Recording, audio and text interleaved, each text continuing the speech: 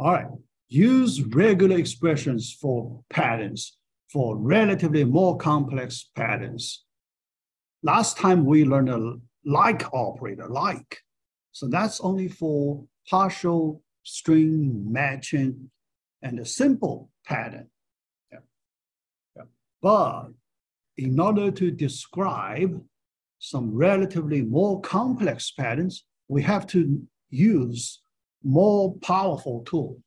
So this regular expressions, very powerful string pattern description tool. Yeah. All right. Question, list the name and address for those employees whose addresses satisfy the condition. The street number has exact 4 digits. Look at that. So this time we need to describe some information in a more precise way. Yeah. So you can imagine if we use like operator, it's very hard to describe this pattern. Exact 4 digits, street number. Okay, yeah. First, we know must be in digits, but in our like operator, we cannot describe digits. We describe characters. We use question mark for single, but we cannot separate digit, alphabet, different types of characters. Yeah. Question marks, punctuations.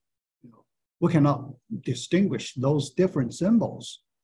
But here in regular expression, we can do that precise description. So look at, here we only need to focus on this pattern, exact 4 digits. First must be digits, second must be 4 digits. Street number. Street number, we know the location at the beginning of address. That's the street number location. Okay, yeah. So let's use that information to describe. All right, the first thing you can see, we use an operator, reg exp, that's the regular expression operator. Okay, address should match the regular expression.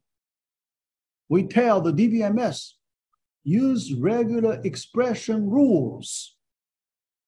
Describe it in the following string to match the pattern. Yeah.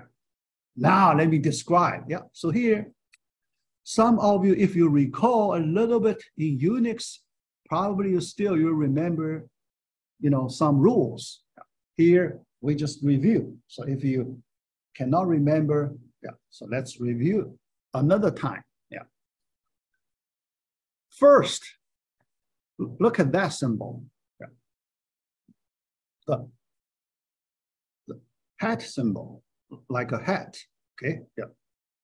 Beginning. So this symbol matches beginning of the string. So when you start,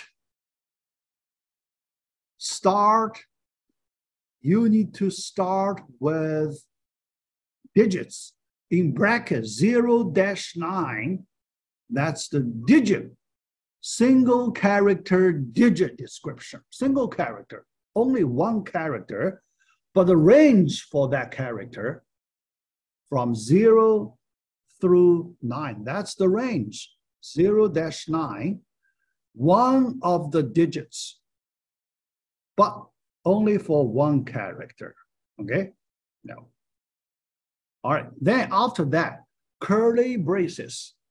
Curly braces after that pattern, single character pattern. There is a number.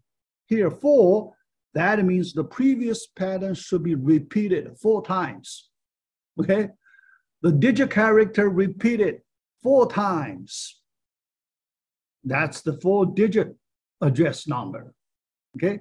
Yeah, look at that, how precise it is, all right? But after that, after 4 digit,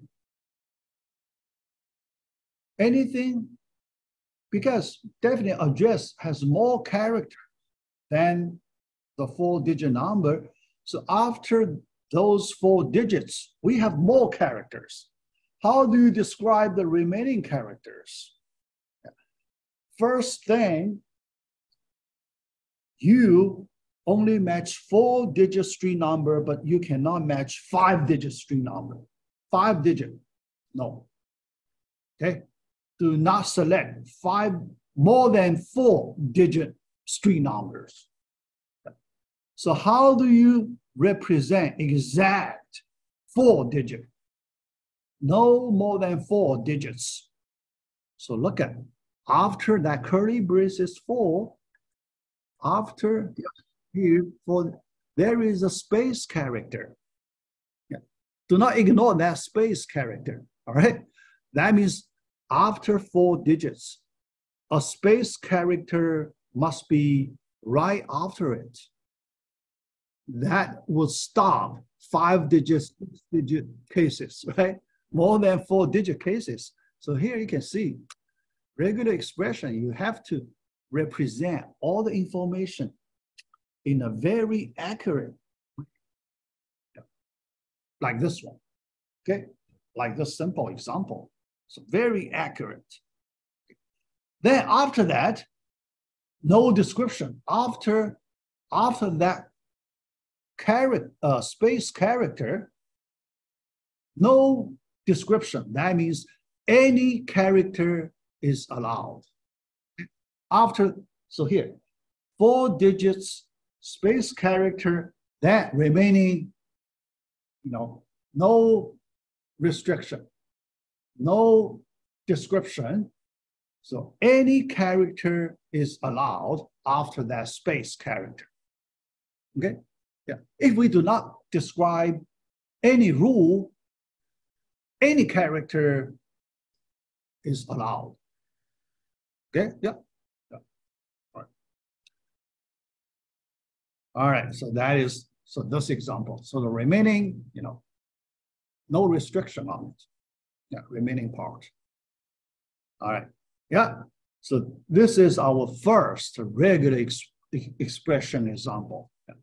All right. Let me see one chat message. Oh, Sinahuja. All right. Yeah. I will check your, check your name. Yeah. I finished this slide. Okay. Yeah.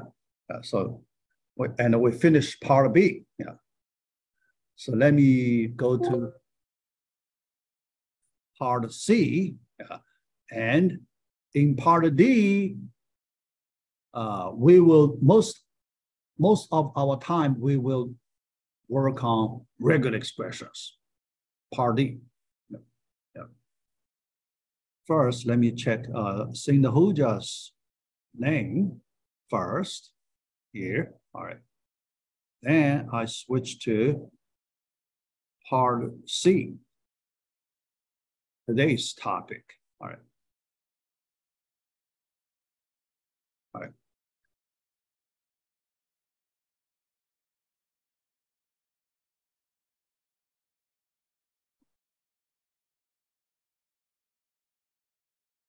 All right.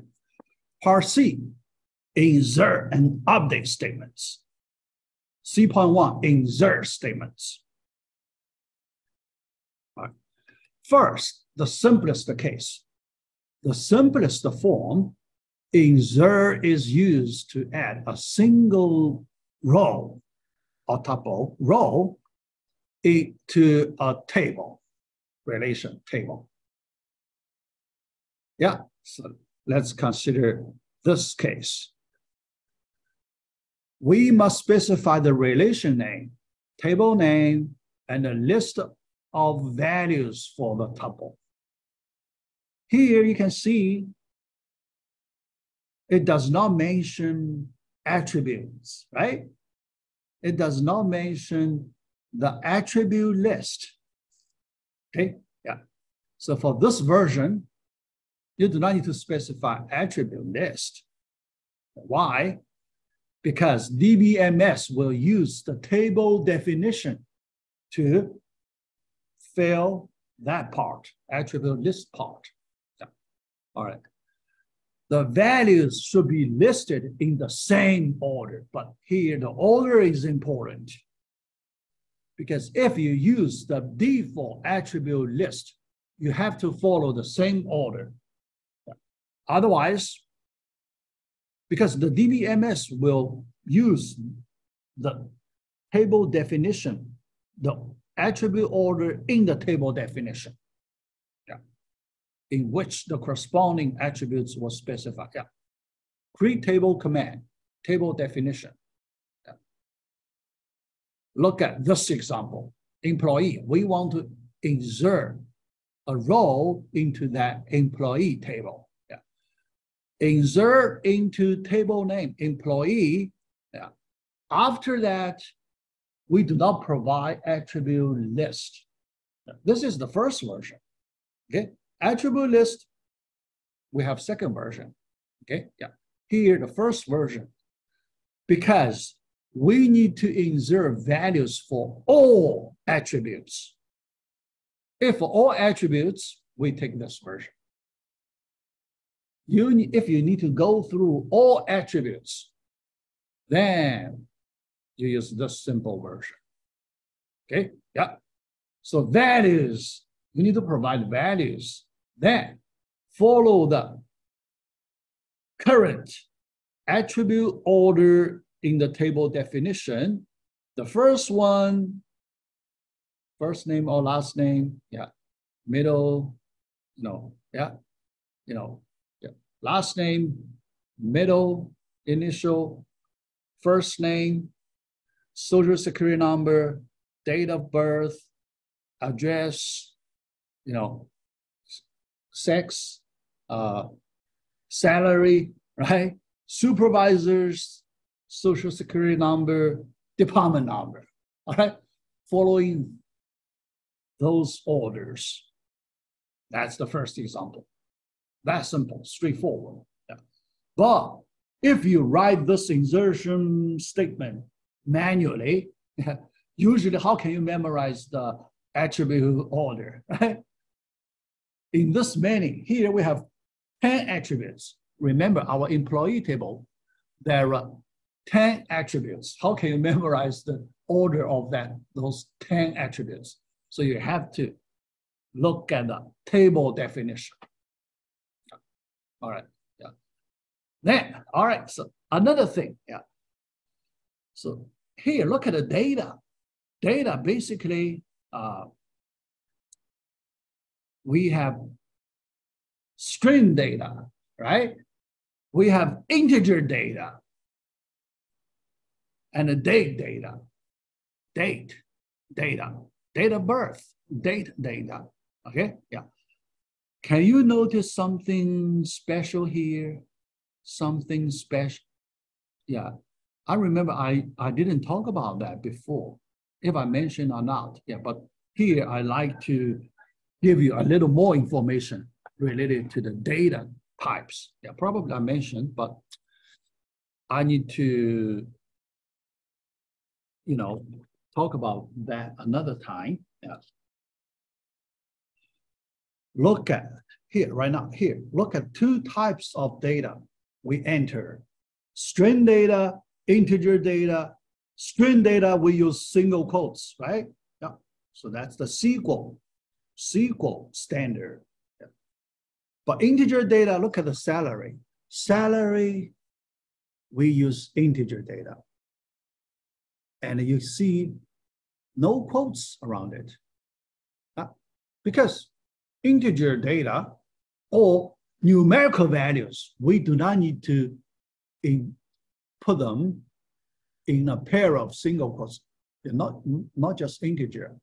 Float, double, we do not need to put a pair of quotes around each item. Yeah. All right. Yeah. Yeah, but here, yeah, a little more. All right, so here we're talking about string data. numeric data, okay? Data.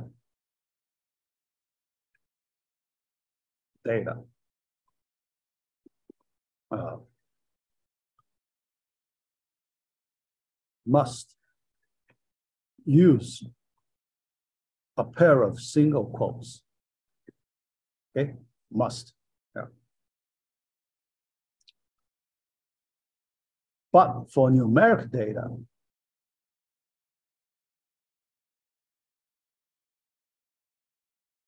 no quotes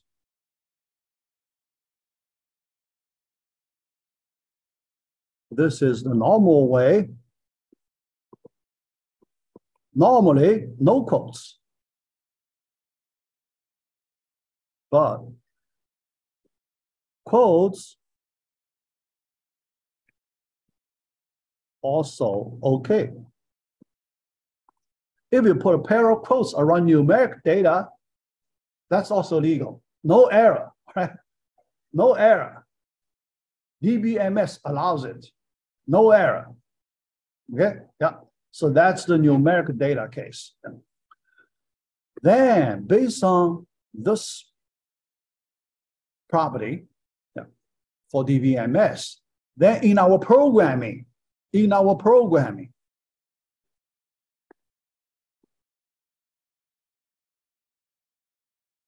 because in our programming, when we insert data, we need to consider sometimes numeric data type, sometimes integer data type. And should we, yeah, for string values, only way using quotes. So no other option. So you do not have any option to take. But for numeric data, okay, in programming, because two ways, both way, okay. All right. So which way is better? Which, yes, here we are talking about when we insert numeric data. Insert numeric data. You have two options. Yeah. So which way is better? So here, I would say no quotes way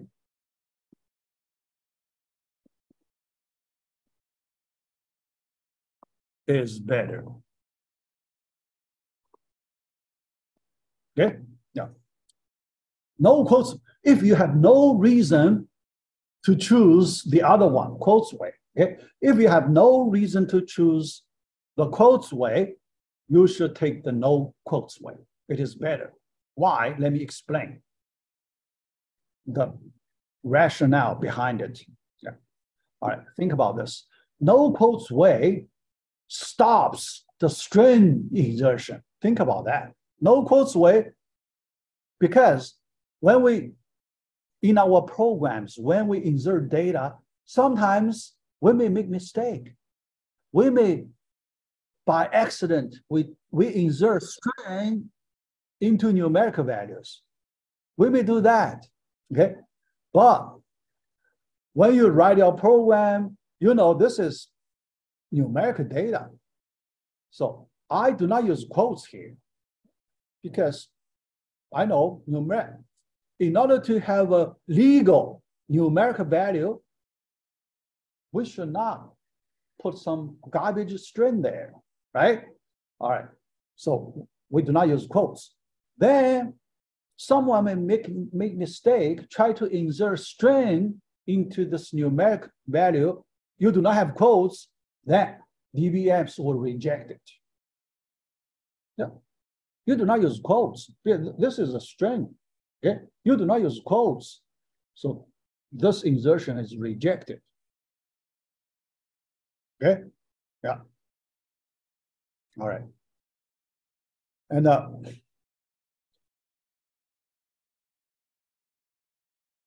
right. Okay, yeah. All right.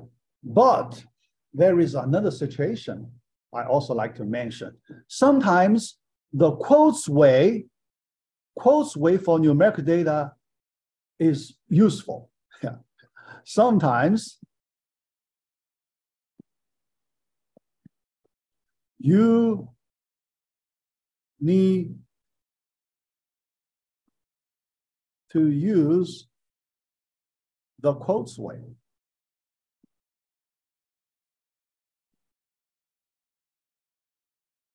Yeah, all right.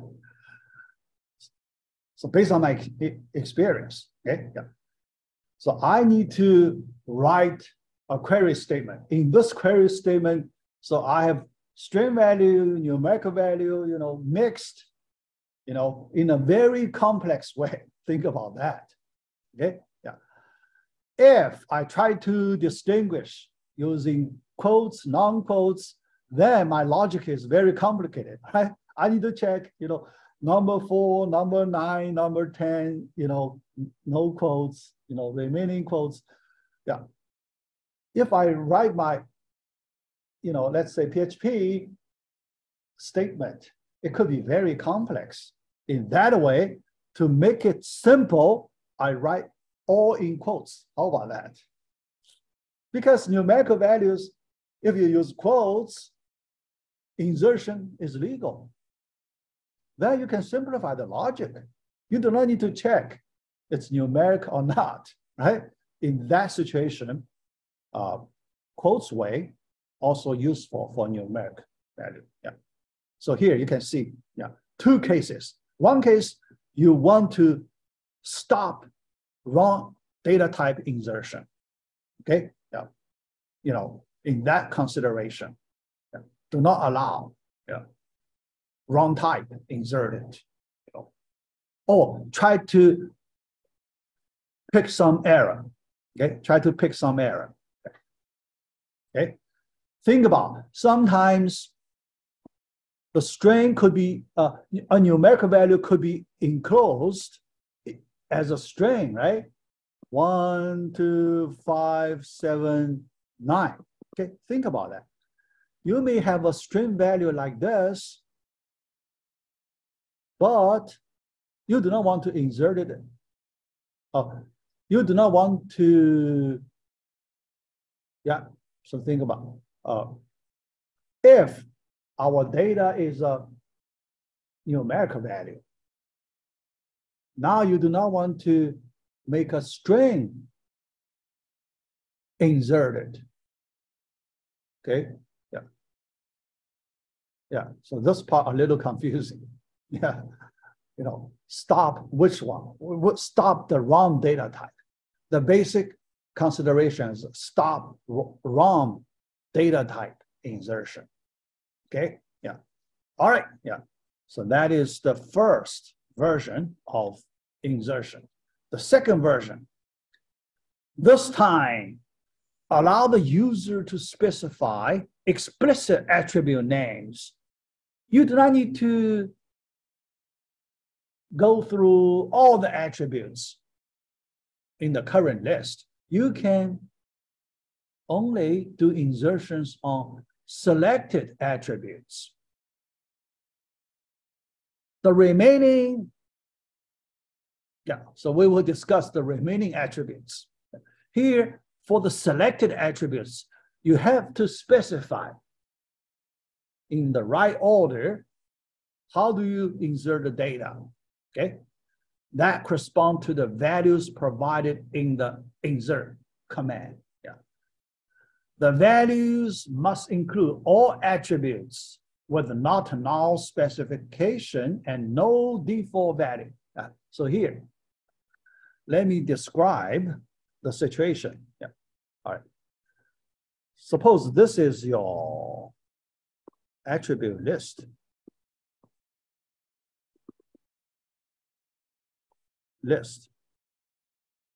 Original, all right?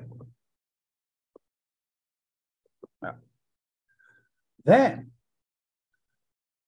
when you do one row insertion, you can skip some attributes, okay? For example, this part you can skip, okay? another part you can also skip. You only provide selected attributes, okay? But what attributes you can skip, right? Yeah. Yeah. So here, include, yeah. So here, with null value allowed, okay? Yeah, null value allowed.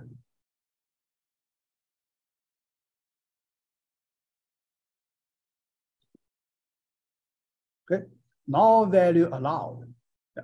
The skip part, if no value provided, DBMS can use null value. Okay, yeah. Then another possibility with default values.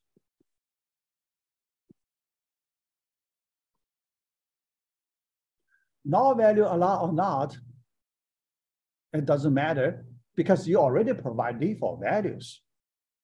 Okay. Yeah. So we don't worry about null values allowed or not. Yeah. Because we have provided default values. Yeah. So the skipping part, you can only skip these two cases. The remaining attributes, you have to list them explicitly. Yeah. So that's the rule for the second form. Yeah. So let's look at another example.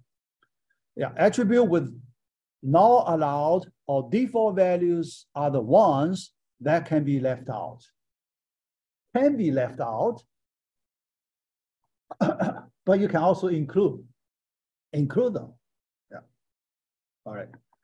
Look at this statement. Still employee. So this time, first name, F name, L name, department number, SSN. Okay, yeah. All right. So because the remaining, if the values are not provided for the remaining attributes, the DBMS first check, are there default values provided? If the default value provided, take the default value. If not provided, then look at if there is not a null clause. If there is no not a null clause, the DBMS just use the null value. Okay? Yeah. Yeah. After that, after DBMS check all those things, if you still, there is some attribute you do not provide a value, then it is a wrong insertion statement. So DBMS will reject it because you do not provide default values. And you do not allow null value. And you do not provide a new value in the insertion statement. The DBMS does not know what value to be used in this insertion statement. Then rejection. Okay, yeah, yeah. So consider those rules. Yeah, natural, quite natural. Yeah. All right. That's the second form. C.2, insert multiple tuples. We just insert single tuple, but we feel single tuple insertion, although very easy to understand, but not very efficient. We want to do the insertion in a more efficient way. So we like to consider multiple row insertion. Yeah. All right. In a single insertion command. Yeah. Because you may use this way. Let's insert single row command by command. How about that? Command 1, insert row 1. Command 2, insert row 2, and so on. Here, you only type one insertion command, you insert multiple rows. That's the main difference. Yeah. So let me show you. Yeah. It is also possible to insert a relation, multiple tuples separated by commas. How do you separate different rows? By commas in a single insert command. Single insert command, you know, insert into table, then. Yeah, so everything you want to insert, then semicolon, the end of the command. In that one command, you want to insert multiple rows. All right, so let's look at that. The attribute values forming each tuple are enclosed in parentheses. Yeah. Yeah. All right, so look at this version. Yeah. Insert into department. Yeah. We do not specify attribute lists. That means we use the current attribute list from beginning to end, following the given order. Then, all right. Oh, sorry. Yeah, we have the list. Yeah. So, okay. Yeah, we specify the list, right? All right. Yeah. So we use this list, but we only need to write it once, right? Attribute list in this statement, we only write it once. Then values, you can see, then multiple values separated by commas. Row 1, comma, row 2, comma, and so on. At the end, semicolon. The end of the command. This way, okay? That's the multiple row insertion. Yeah. If you look at the database, the company database I give you, if you look at the insertion part, you will see we use the multi-row insertion way. The reason is simple, more efficient. It will be faster.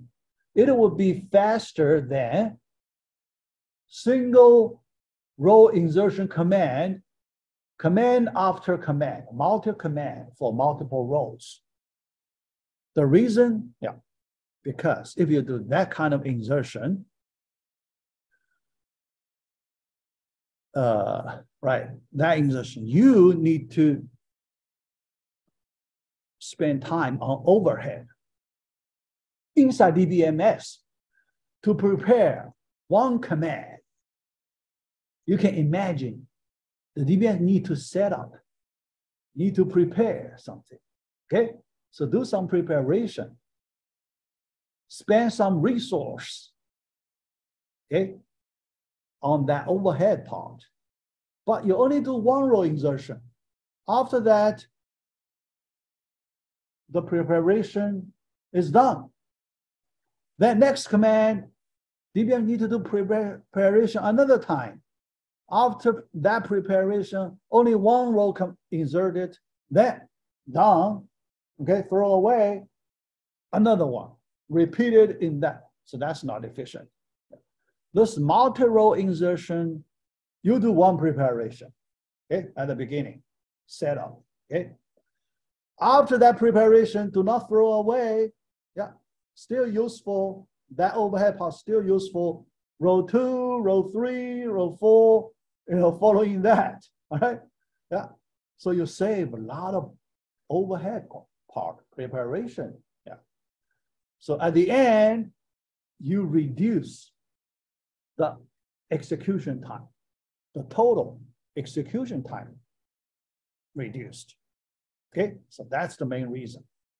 So we try to use this version as much as possible when we need to insert data, multiple row data. Okay. Yeah, all right. So because of this property, yeah, next one, you can think about. There are situations we need to insert large number of rows. Yeah. Think about that, another situation. database import and export. Look at database import and export. Okay, yeah. Because we may need to move our database from one server to another server, right? When you do that move, you need to export data first, then import data in a different server. When you export, you need to want to prepare your future insertion in an efficient way, right? Yeah. So then, how to make the future insertion more efficient? Yeah. There is some subtle consideration here using this multi-row insertion. Multi-row, yeah. All right.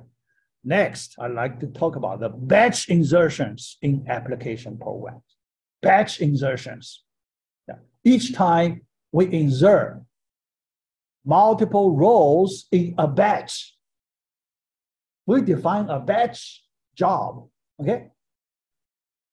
One batch job, we want to put it in one insertion statement, okay? Then another batch, and so on, all right? So what is that batch? So let's look at the details. Here, I like to use the Java version. Java JDBC has the batch support. In Java, in PHP, think about you like to insert large number of rows efficiently, okay? Yeah. In this situation, you should use the batch insertion. Okay, so let's look at the Java way to do the batch insertion. First, we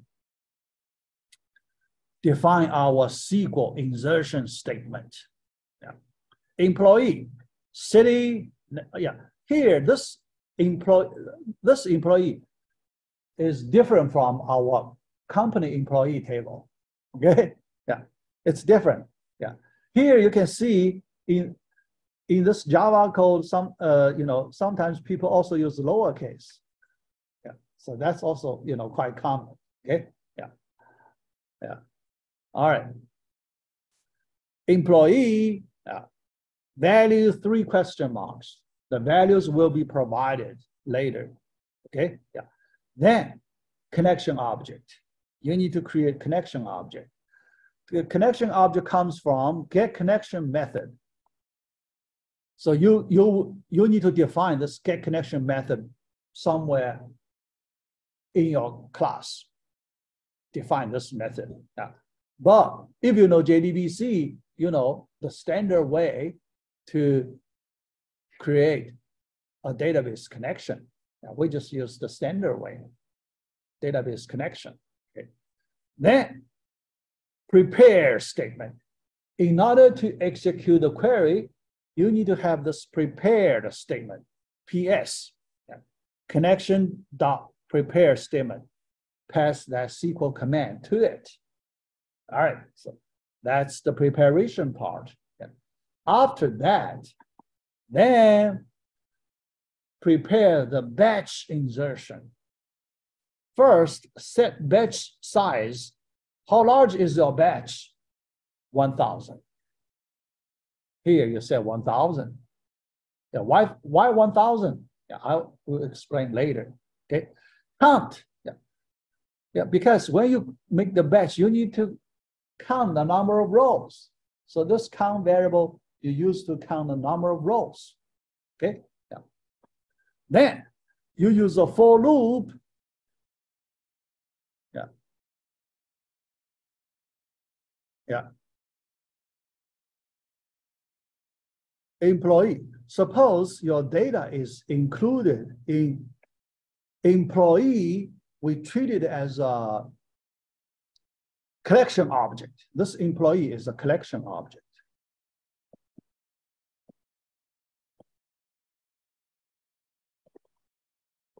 I hope you know collection object.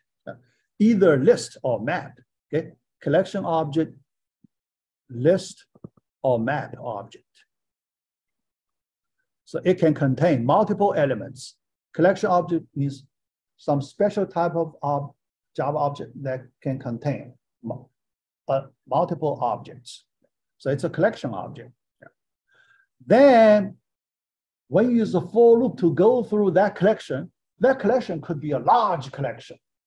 Okay, large collection, the number of elements inside that collection could be more than 1,000.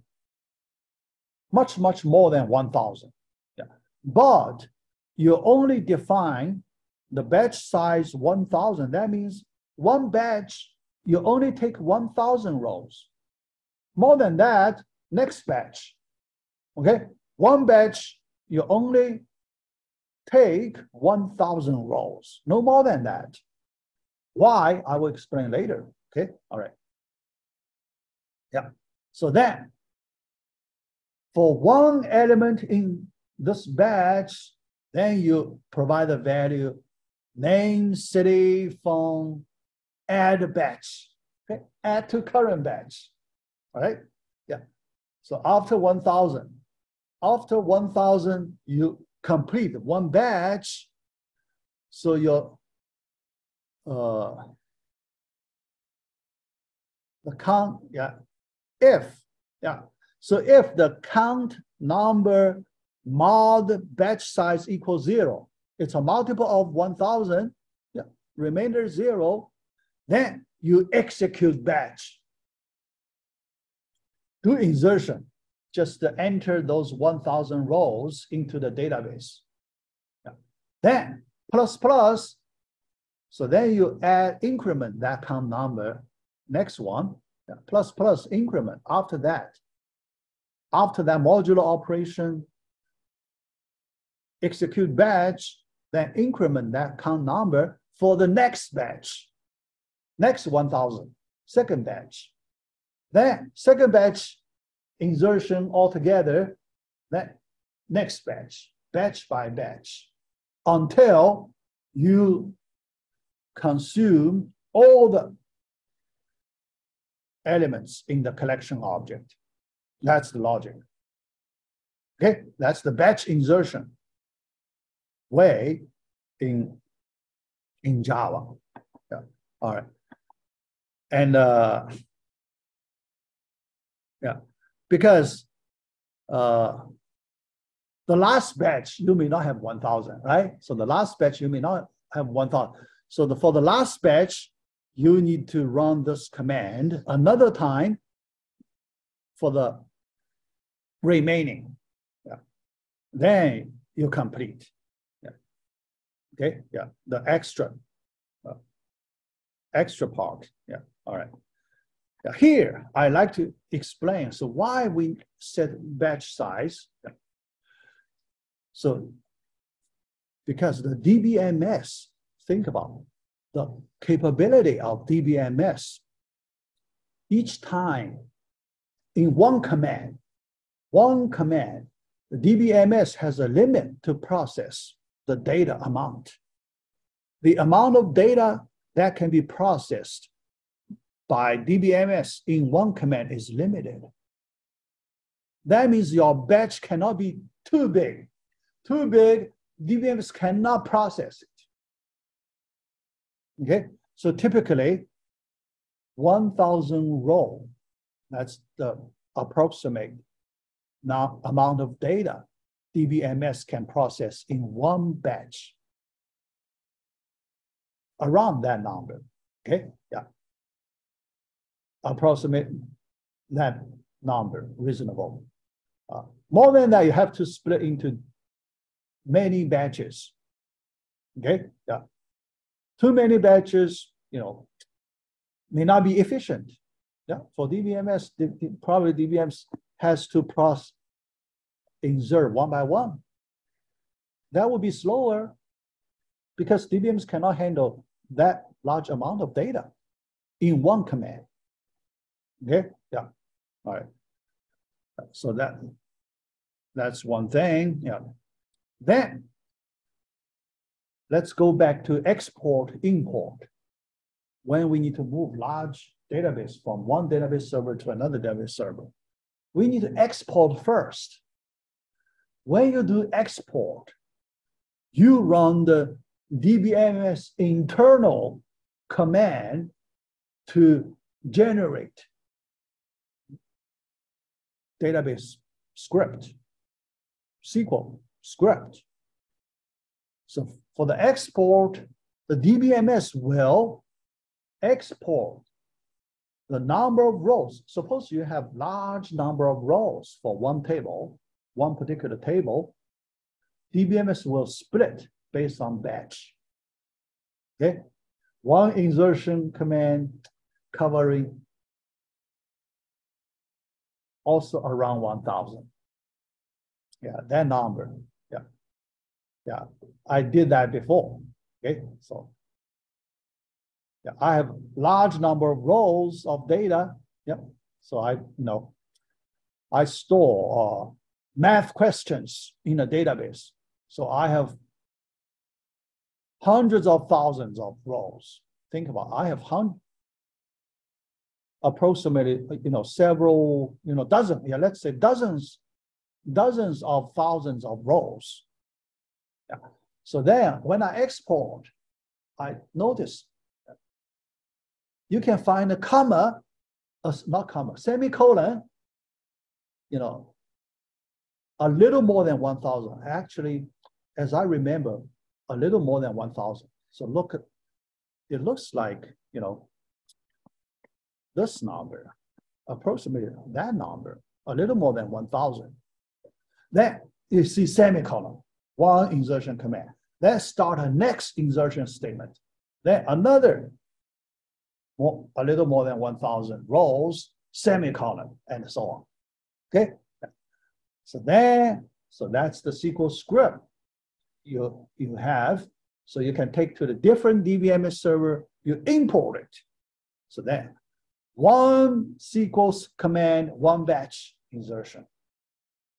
Next second batch insertion until all the rows are inserted. So that's the way to use this batch insertion. Another commonly used situation for batch insertion. Yeah. Okay. All right. Yeah. In PHP, yeah. So here I mentioned that PHP situation. PHP, there is no batch support like this one, but you can use a for loop. You can control your for loop to collect 1,000 rows in one. So in PHP, here I write this way. In PHP, so you prepare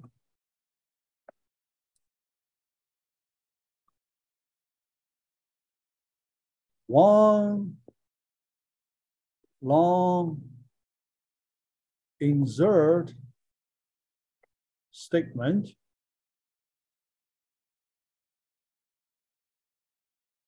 containing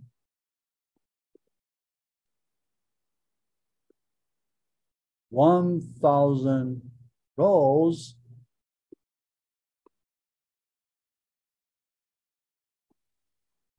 and do insertion for one batch. Yeah.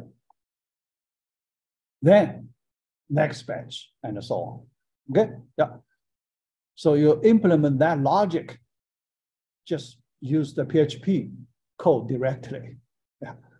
Because there is no such thing like the Java. Java has internal support, like add a batch, execute a batch methods you can use. In PHP, no such functions you can use. Okay, so you just do the normal way. Okay, because one insert command, it's a string. When you prepare that string, can you use the for loop, go through 1,000 rows to put your rows in that long string insert statement? Yeah. You can make it easily, right? After that, run insertion, execute it. Yeah. Then the next 1000, then run it. Yeah. You can do it that way in PHP. Yeah. All right. Yeah. Next. Yeah.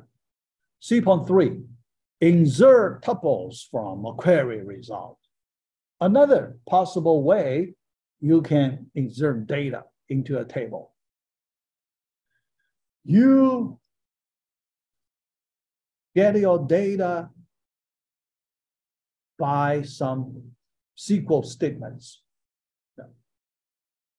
SQL statements generate data as a table. That table, you can do the insertion on that table directly. Yeah. So this is another version of insert statement. A variation of the insert command inserts multiple tuples into a relation in conjunction with creating the relation and loading it with the result of query. Yeah. First, we use SQL query to make that data table. Then we just insert data from that table directly into another table. Yeah, that's the.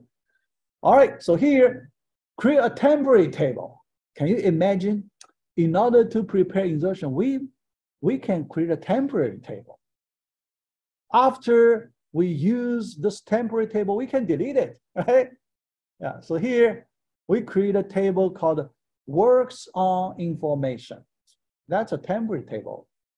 Yeah, we may not use it as a permanent table, just temporary table, right? Yeah, so we define this table, okay? Yeah, all right. Insert into this table, then by a select statement. Look at this select statement. Yeah. So this select statement, as I remember, one of the example we used the last time. Okay. Last time, the query result as one table, but we want to store that information into another table. Here, this works on underscore info. So we store into that. Okay, yeah. And you can imagine this table, we use it as a temporary table to help us organize data. Yeah. So here, this one, we treat it as a temporary table to help us to organize data.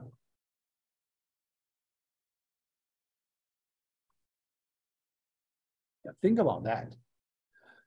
In your application program, so you need to do some relatively complex data manipulation.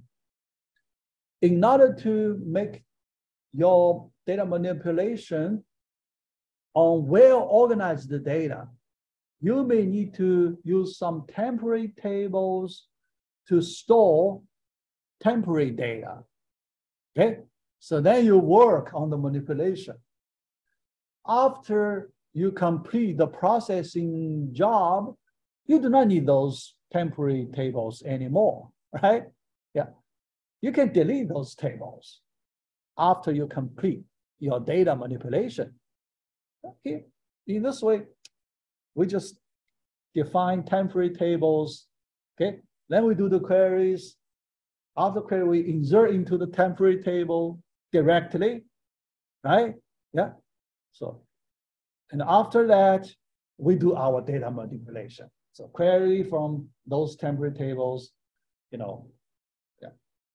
After we complete everything, we delete those temporary tables. Think about it. Things like that, yeah, in your data processing work. Okay, yeah, yeah. So here you can see That's the different ways to do data insertion into DBMS. Okay, yeah, all right. Then the last one, update statements. Yeah. So pretty straightforward. Yeah. Not much to talk about. Yeah. Insertion statement. Yeah. So I explained many different versions, but for the update statement, yeah, look at the general case. Update table name. The data pieces you want to modify. Set column 1 equals value 1, comma. Column 2 equals value 2, and so on. Then where condition. That's the syntax. Okay, yeah. With and without primary key. Yeah, here, there is something related to the primary key. If you have primary keys, then that's easy, because you can use the primary keys to identify the rows you want to modify. No confusion using primary keys. Yeah. All right, so with primary, it's easy. Yeah. Without primary, think about, you may have some situation you do not have primary key in a table. Yeah. So then you need to find other ways. One possible way, people use the row number, because you cannot identify the rows. So using row number is one way to identify rows, but this row number, yeah, here, yeah, this row number, yeah, look at that. Yeah. Order by limit row count. So here, this is the MySQL way to use row number. So this is the MySQL version. Because this limit keyword is mainly for MySQL. Okay. Other DBMs may not have this keyword. Yeah. That row count number. Yeah. To control the row number. Yeah. And some DBMS has the row number function. Yeah. SQL Server, Microsoft SQL Server, Oracle, MySQL 8.0 or later, then with some row number function. The function could return the row number. Okay, yeah, yeah. All right.